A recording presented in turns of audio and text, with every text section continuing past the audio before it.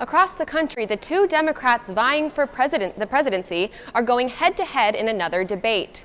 Sanders scored big with millennials in the New Hampshire primary, so we asked USC students what Hillary Clinton needs to do to get their vote. I think what she needs to do during her speeches is she needs to stop saying I did this, I worked for this, and start saying we, which is where Bernie is really good at. He kind of, when in his speech, he incorporates everyone.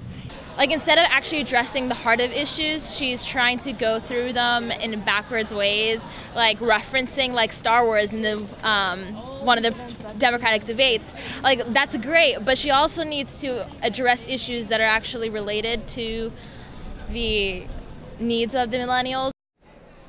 We'll see tonight if Clinton has made any changes to attract millennial voters. The debate is underway now on both PBS and CNN.